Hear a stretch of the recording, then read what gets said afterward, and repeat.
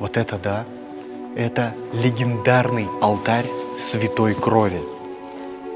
Полностью деревянный, созданный приблизительно в 1500 году величайшим мастером резьбы по дереву Рiemenschneiderом.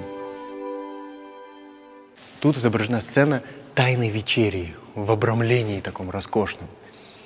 А наверху, над Тайной вечерей, мы видим фигуры ангелов держат такой крест. И в середине креста в кусочке хрусталя хранится та самая реликвия, такой кусочек материи, ткани с кровью Иисуса. Представляешь? Внутри этого креста. Причем этот крест еще 13 века. И самое интересное здесь – это гениальность принципа Рiemenschneidera, как он взаимодействует с паломниками.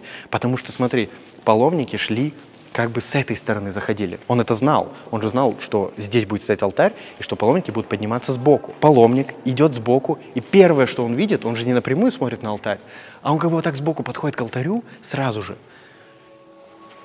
И нам предстает изображение, вся сцена уже немножко под другим углом. Мы видим, что Иисус смотрит как бы чуть ли не нам в глаза прям. А мы стоим на месте Иуды. То есть здесь в центре всей картины Иуда, и он нам повернут там как бы спиной. То есть Рiemenschneider ставит нас на место Иуды, чтобы мы подошли, и мы автоматически Иуда. Понимаешь? То есть мы автоматически грешники сразу. И снизу, слева от Иуды, другой ученик смотрит тоже прям вот прям мне в глаза сейчас. И одной рукой он показывает в сторону Иуды наверх, а второй рукой вниз, как бы на сам алтарь.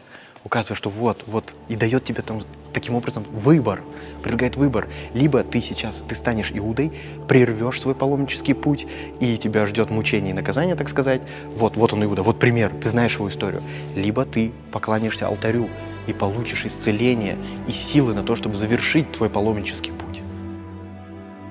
И, конечно, это абсолютно ненормально. Это единственное изображение Тайной вечери, где Иуда помещен в центр всей картины. Не Иисус, как обычно, всегда Иисус центральный персонаж.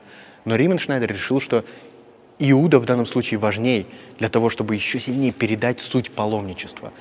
А паломник — это кто?